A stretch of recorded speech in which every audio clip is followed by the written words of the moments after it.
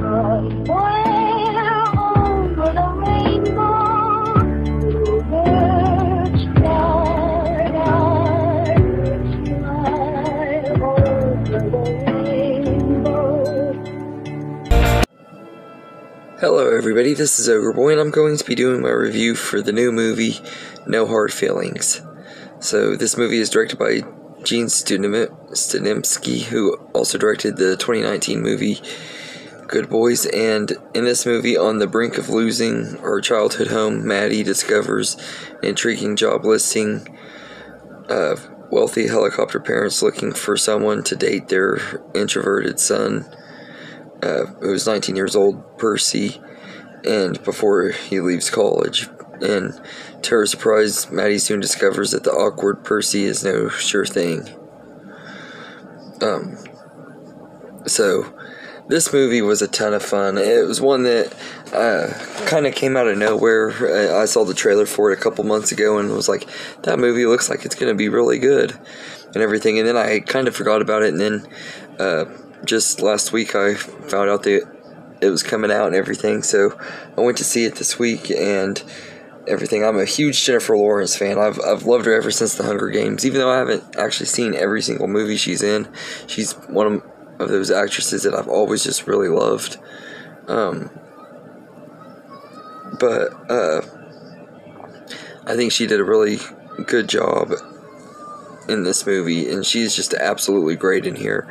And she funny as Maddie. She did a really good job, and she helps carry the movie really well. And I think that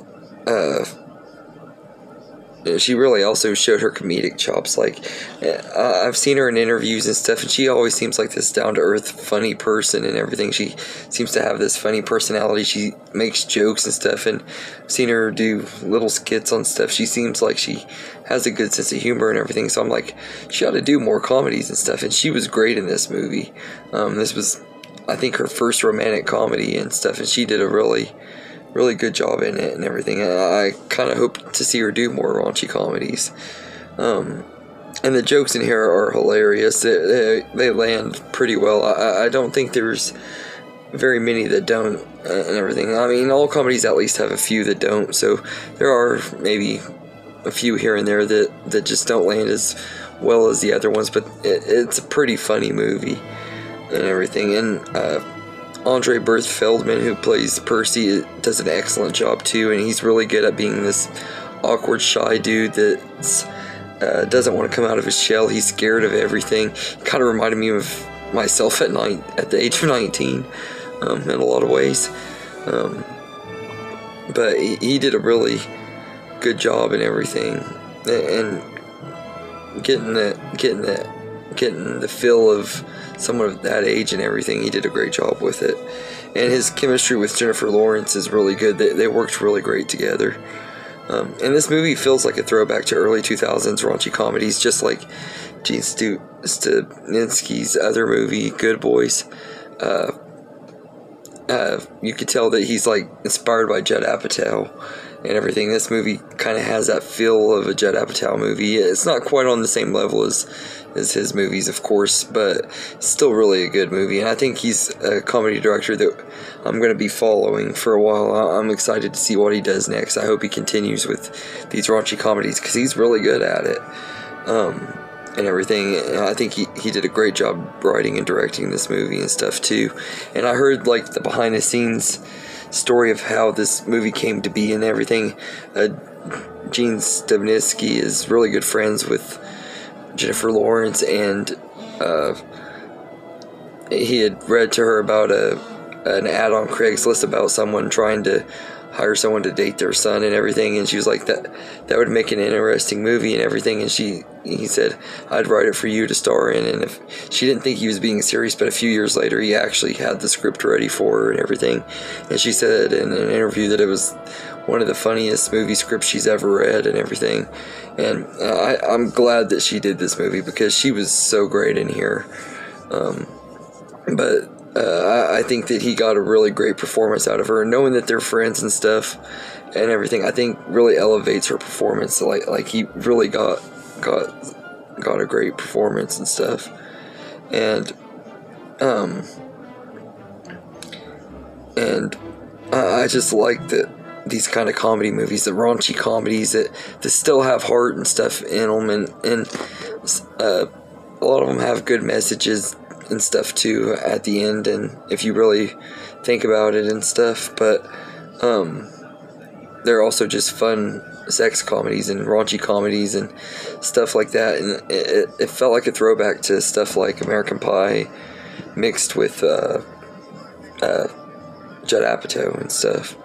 Although this ain't really as much like American Pie, that's not really a good example, but the raunchiness of it, I guess. And I think Maddie,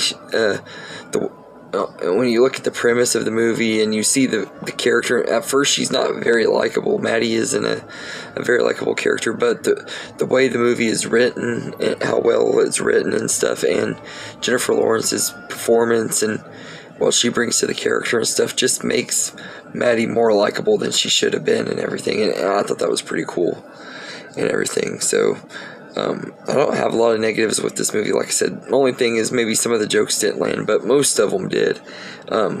Actually, a good majority of them. This is one of the most satisfying comedies I've been to in a long time, where I feel like it actually lived up to the trailers. It didn't at all. It was as funny as I had hoped it would be. It was exactly what I wanted out of it and everything. It's just a really fun comedy movie, and we don't get those as often for me. I'm really picky when it comes to my comedy, but I feel like the comedy movies this year have been better than in recent years.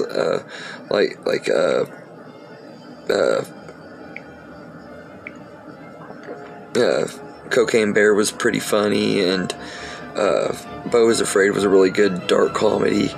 Dungeons and Dragons had a lot of good humor in it. It was pretty good comedy. The Blackening is probably my favorite comedy of the year aside from this movie. No Hard Feelings is easily my favorite comedy of the year, though. But you got a lot of really good ones this year, and not to mention I really enjoyed Murder Mystery 2, which it's not like a super great movie, but it's a fun comedy. And You People with Eddie Murphy and Jonah Hill, they were both hilarious in that movie, especially Eddie Murphy and everything. So I feel like there have been some pretty good comedies this year and everything, more than there have been in recent years.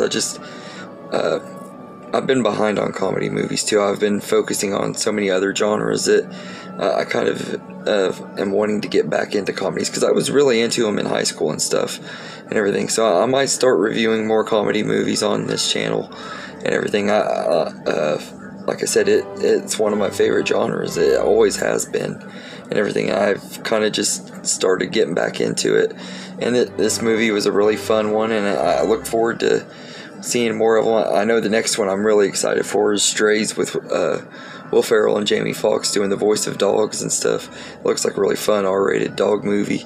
But yeah, so No Hard Feelings is a great movie, a lot of fun. It's actually one of my favorite movies of the year so far, which I didn't expect to like it as much as I did, but I liked it enough that I'm going to be taking my friend to see this one, because I think he needs to see it too.